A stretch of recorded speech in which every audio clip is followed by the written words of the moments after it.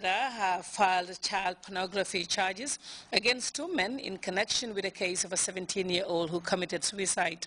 According to the victim's family, she hanged herself after she was gang raped and bullied online. Caroline Ray spoke to the Morning Family in this report. World. A Halifax teen dead after telling her parents she had been sexually assaulted at a party by several boys. Rtea Parsons was just 16 when the alleged incident occurred. She told her family a photo of that day was being spread online and she was being tormented by bullies. How fast this destroyed my daughter was just unbelievable. She never recovered from it. Then this morning, a phone call. Two males in custody. I felt like crying. I felt like running. I just felt like... And at the same time, you feel sad because my daughter's never going to know that sense of justice. She'll never know that. Initially, the RCMP and Halifax police closed the case. Her family, heartbroken, were vocal in their campaign for justice. Her mother said at the time that police failed her daughter. And she wanted someone to believe her. And nobody did. It sparked protests, vigils, and threats of vigilantism. The province called for investigations into the school board and the local hospital where Rtea was treated in the mental health unit.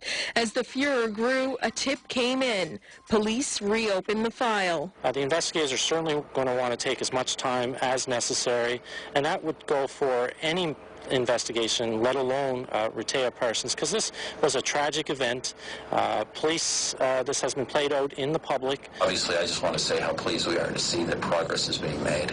I hope this will provide some measure of comfort to the family. Police say they don't know yet if any more arrests will be made, but with intense scrutiny around the world, they're trying to keep every detail possible under wraps. Caroline Ray, CBC News, Halifax.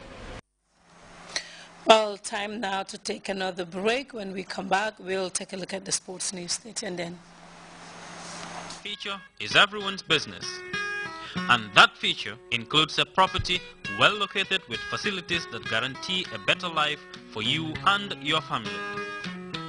Universal Properties is the property partner for all your property needs. Our properties are well located and carefully selected to match your taste and style. Truly Gambian, Universal Properties prides itself with experience in the property business with excellent client-to-customer relations.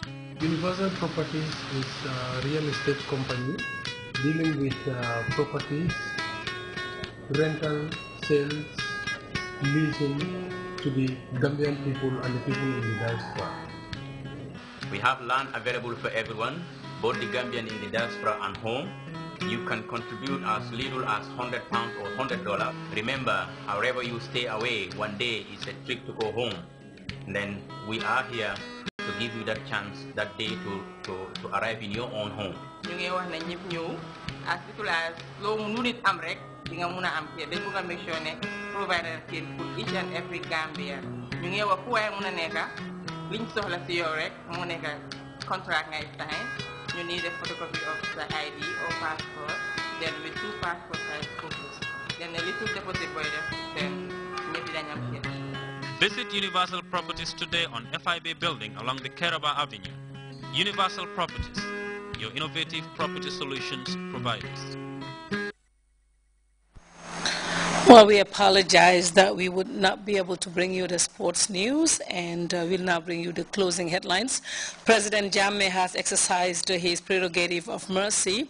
On a day, the Gambians joined the rest of the Muslim world to observe Eid al-Fitr. The Youths for Agriculture and Fishing Initiative, YAFI, have continued their tour of fishing sites in their bid to encourage massive youth participation in the fisheries sector. U.S. drone strikes are intensifying in Yemen, killing 13 people as the State Department continues its evacuation of diplomats in its embassies across the Middle East and Africa. And 2 men in Canada are standing trial for child pornography and rape charges following the death of a 17-year-old girl allegedly gang raped and bullied by the accused. That brings us to the end of the news. Thank you very much for your time. We'll be back, inshallah, at 2200 hours with more news. Meanwhile, enjoy our programs.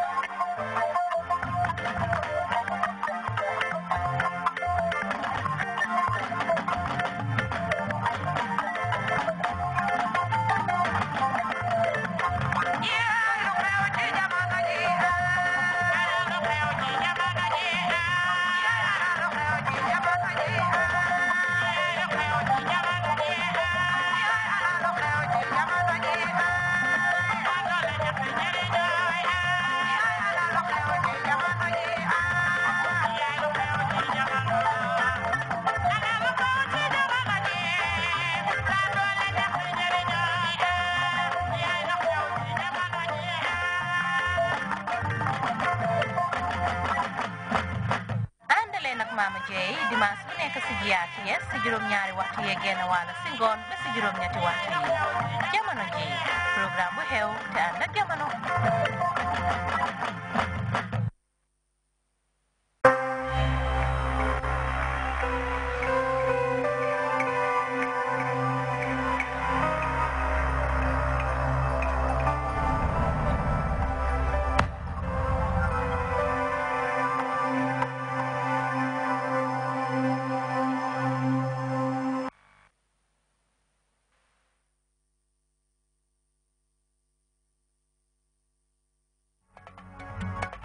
Welcome to another week of the Fatu آمين فإن من جودك دنيا ودرتها ومن علومك علم اللوح والأعلام لا صل وسلم دائما أبدا لا بك خير خلق الله آمين يا نفس لا تنتهي من زالة الأسمة إن الكبائر في غفرانك الله آمين مولاي صل وسلم دائما أبدا لا بك خير خلق الله آمين لا لرحمة ربي حين يسمع تبتي على سبيل الجنة آمين مولاي صل وسلم دائما ابدا لا بك غير خلق الله امين يا ربي والارجاء خير منعكس لديك وجه الحساب خير منصف امين مولاي صل وسلم دائما ابدا لا بك غير خلق الله امين وارتب بعبدك في دارين ان له صبرا متى تدعو الاوال ينخفض امين مولاي صل وسلم دائما ابدا لا بك غير خلق الله امين وسلس بصلاه منك دائمة على النبي بمن آل ومنسجم آمين مولاي صل وسلم دائما أبدا لا بك خير خلق الله آمين مرنا الأسبات بانري وسبت وارب الإسقاد سبنة آمين مولاي صل وسلم دائما أبدا لا بك خير خلق الله آمين ثم رضا النبي بكر وعن عمر